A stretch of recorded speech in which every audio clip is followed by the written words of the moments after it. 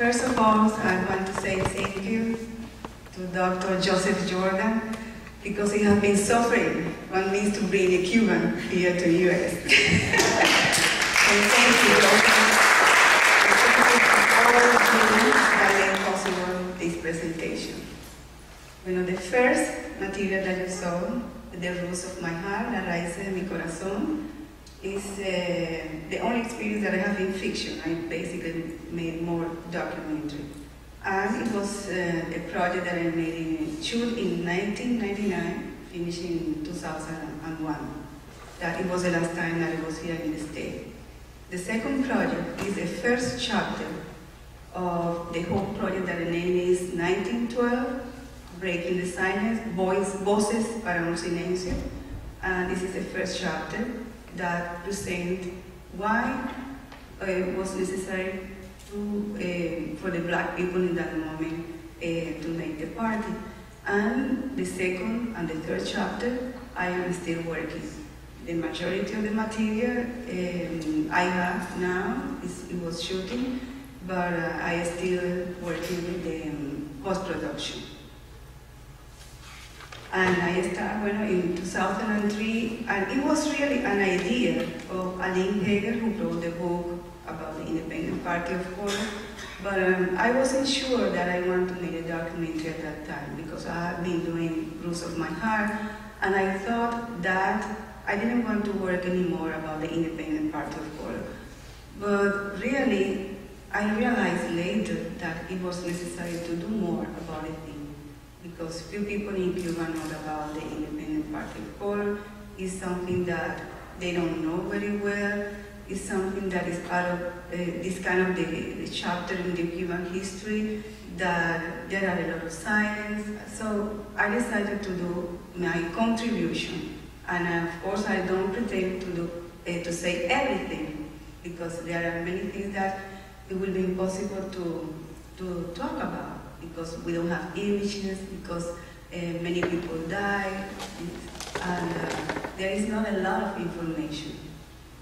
So, because this is a dialogue, I don't pretend to talk alone here forever. So, speak slowly, and I try to do my best. Gracias, Gloria. Thank you very much, Gloria, for this amazing work. I have so many questions for you, but first of all, thank you for bringing. You will have only until Thursday. Yeah, okay. Thursday, I will go to another place. I know that. First of all, thank you for bringing Sara Gomez as one of the first lines in the first documentary, because we have been really translating her work. Then I have just two questions, just to start a conversation. Tell us a little bit about working in archives, or in archival work in Cuba, because many of us are, we deal with archival work in countries in the Caribbean or in Latin America. We know that it's a really hard work to do, very difficult work to do, and more when you are exploring these issues that are a little like blurred in the historical memory. Well, the majority of the images and the newspapers and the news, I got it in the Cuban archive, between old newspaper, and documents, because it's the base. I didn't want to create any kind of fiction around it, so I was allowed to shoot directly with the originals. You know that, unfortunately, in Cuba, because of the lack of resources, many of the newspaper and documents, you have to work directly with the original. So that means that I was allowed to shoot a newspaper that even was not in very good condition, and including the few samples of the newspaper of the Independent Party of Color that it's not easy to find in Cuba. So it was basically, you know, the interview and the original materials. I work at the National Library, National Archive, el Instituto de Literatura y Lingüística, and now for the second chapter, I did some shooting in Santiago de Cuba, of course.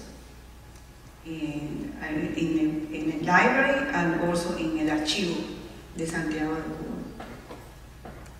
No sé si eso... Yeah, that's part of the question. The second part. Yeah, because it's really interesting as a filmmaker. Of course, you are a documentary filmmaker. You work with archival material, and you are trying to bring these archives to life, not only as a physical material, that you are trying to bring more things into it. When you bring this music, when you are creating like a narrative and poetry behind it, when you are connecting not only historical facts but also what could have happened, you know, in terms of this dimension of the Orishas and things that are part of the Afro-Cuban experience back into play when you are doing it in a film.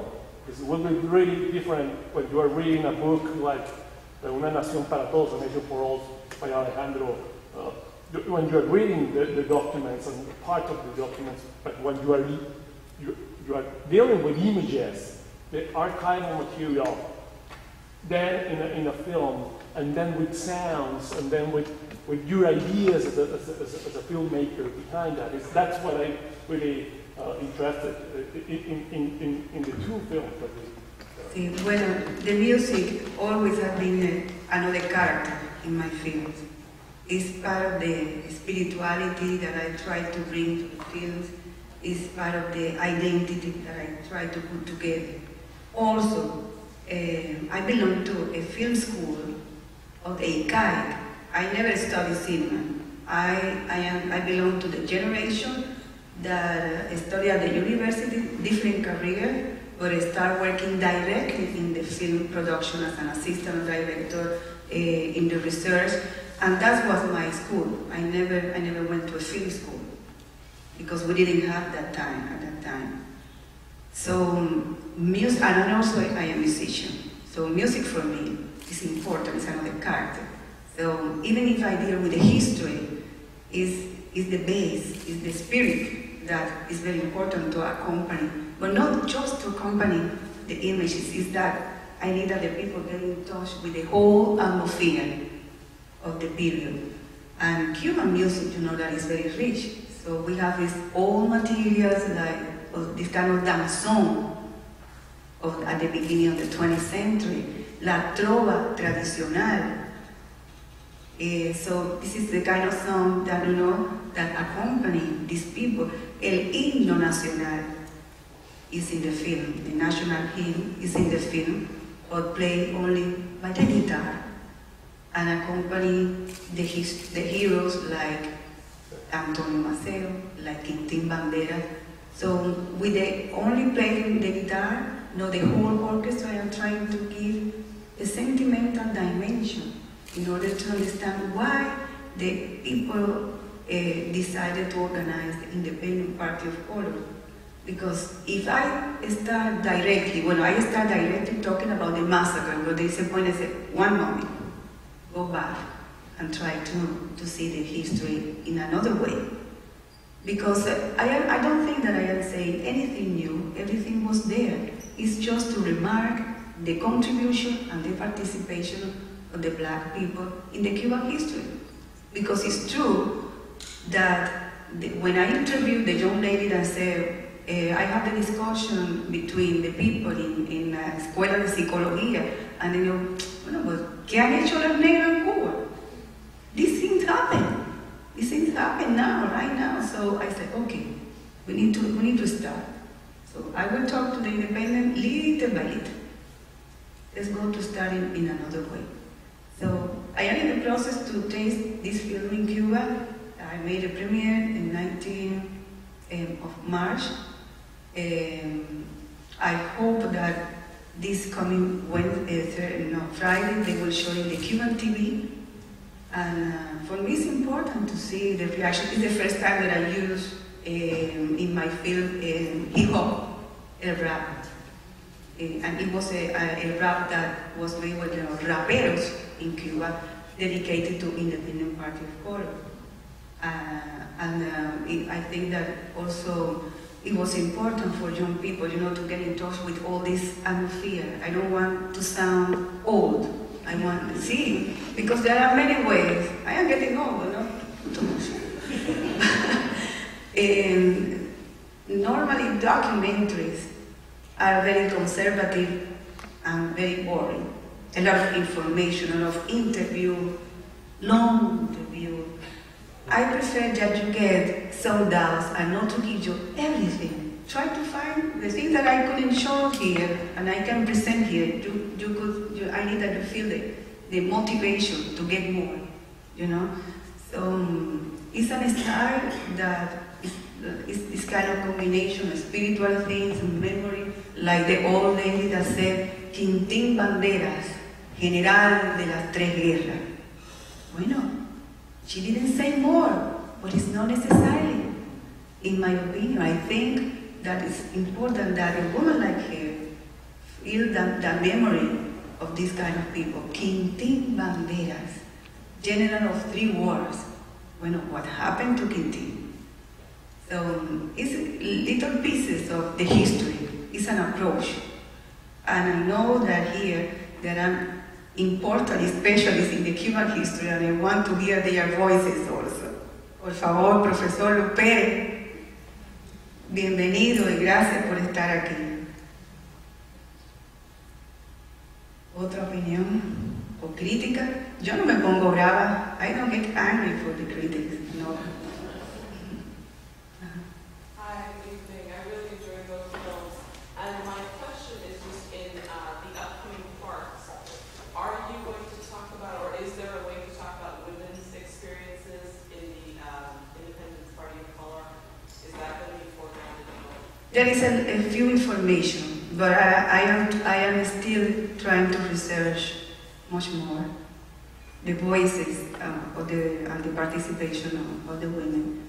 I think that they played an important role after the massacre in the process of indemnization of the people who were in jail. That's for the moment what I say, but it was important that to present that they were part of the movement. For that reason, at the end, after the credit, this text was written by somebody who wrote in the newspaper that was called Previsión. Previsión was the newspaper of the Partido Independiente de Color in Havana. And they wrote, I found that they wrote in the newspaper. But it's true that the first film, Roses My Heart, is more the family history. Because when I started doing some research about this topic, about the Independent Party of Color and the massacre, one of the things that surprised me more was how they break black families and people who disappear or they didn't know so what happened. So this is something that is only in the past. Any of us could have this history in their family, and even we didn't know, because people keeping silent, history keeping silent. And one of the things that I will try in the next chapters is why the silence? Why this kind of silence? What is the meaning of this silence? Was it a silence? Who invented the silence? Black people keeping silent? Why? So this is something that little by little will come in the next chapters. Thank you very much for these films as well as for other films that you've done. I want to follow up on the anecdote that you've reiterated of a young woman in the psychology department who says because of this comment that's made to her that, well, what have blacks done in Cuba, that she takes an interest in questions of identity and identity politics. And from my own experience, it seems to me that over the last decade, in the last decade, Sí. there's been an interest in black consciousness, in generating some kind of black politics. And I'm just wondering about your sense of the last decade, maybe what lies ahead when it comes to identity politics and black consciousness. Well, I think that this is something that maybe not my generation, like the generation of Nancy Morejon, Rogelio Martinez Fure, many others that were, blacks, and when the revolution arrived, they were around 20 or something. They have this kind of pattern, but we didn't study very much about this. So it was little by little that, and trying to put together different pieces, that we start to a dialogue about these things. Sometimes not too much comprehension, but I think that now is more open. And when I started in 2003, almost, it was almost impossible to talk about the independent party. Of course, it's true that Aline Hegel published the book in the Spanish version in Cuba, but it's something that never passed to the education. And this is the main concern that we have. That we have many people that they have been doing many research, they published, but didn't pass to the education. So that means that young generation, they didn't know much more. So I think that I feel more comfortable now, but I started a long time, since I made my film Oggun and my first test in Baragua, that is another chapter of this history, the presence of the people of the Caribbean to Cuba. So I feel more comfortable and I'm happy that it's more accepted, more tolerated. And also I live in Havana. I cannot talk for the whole island. I don't know how these things is managed in Pinar del Rio or Santa Clara, but I think that is not the same. I think that is not the same. So since the moment that they put the themes in the famous round table in Cuba, it's possible that we could make more discussion about the past and also about the present.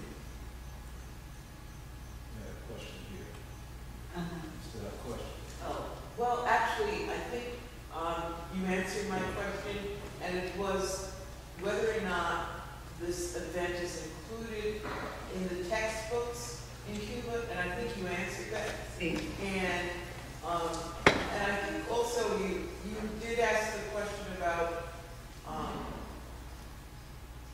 passing on, families passing on the information about what happened and about what had happened. The fact that the victors write the history. Yeah. Okay. And the losers want to forget. Mm-hmm. See. So perhaps that is part of, you want to sort of bury it. See, I think that I will develop this topic much more in another chapter. But it's one of the motivations of this project, because in the black families, they didn't talk. Actually, the majority doesn't know. So I never hear about this in Havana, inside my family. Recently, I went to Santiago de Cuba, where the majority of these issues happened when they made a protest in 1912, and the same happened. The same happened. You don't see many things. But I think that with the research that I am doing, I can explain historically for what reason this happened. Between the official history, it could be clear. And it would be clear for what reason happened between the black families also.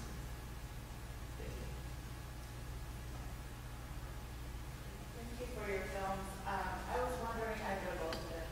I was just wondering about the song about Maceo.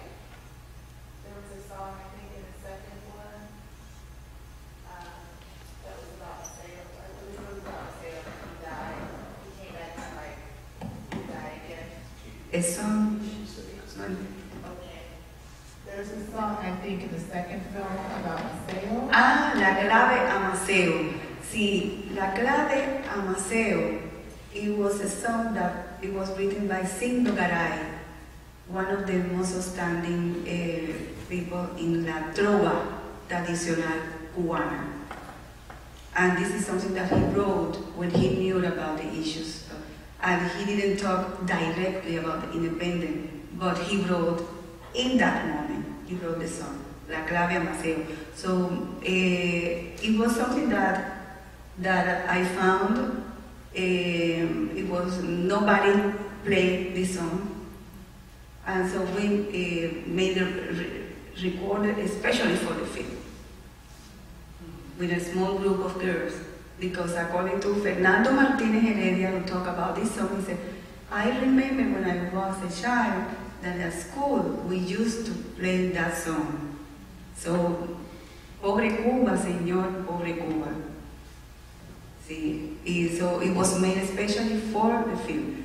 Also was made a record especially for the film, la música campesina that is at the end, because reading the newspaper of the Independent Party of Color, I found the text written in 1910, and when I read it, it sounds to me como la guajira, la música de countryside music in Cuba. So I went to Emiliano Sardinia, that is one of the important people who play this music, who is a singer, and he said, yes, you are right, we could make it. So he made the arrangement and we use it for the film. Okay. Well, please join me in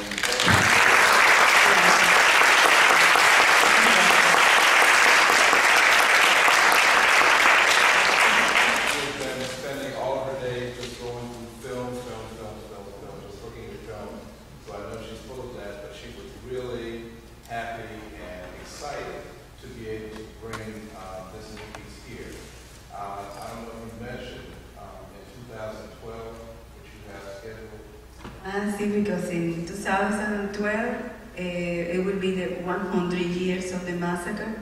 So this tour is dedicated to make the fundraising for to finish the post-production, the second chapter and the 12th chapter, the third chapter. And we hope that in Cuba and even here, we could make a conference talking about what happened in 1912 in the black movement here, in the black movement in the Caribbean, and also what happened in 1912 in Cuba, and the relationship, because in the mainstream here in the newspaper, there are a lot of information, but what about the repercussion between the black people here in the newspaper? So we will prepare something. We hope that we could bring some of the historians that appear in the film also, and make a discussion to see how many things we have in common, and how many things. I think that this is the moment to make a lot of projects together.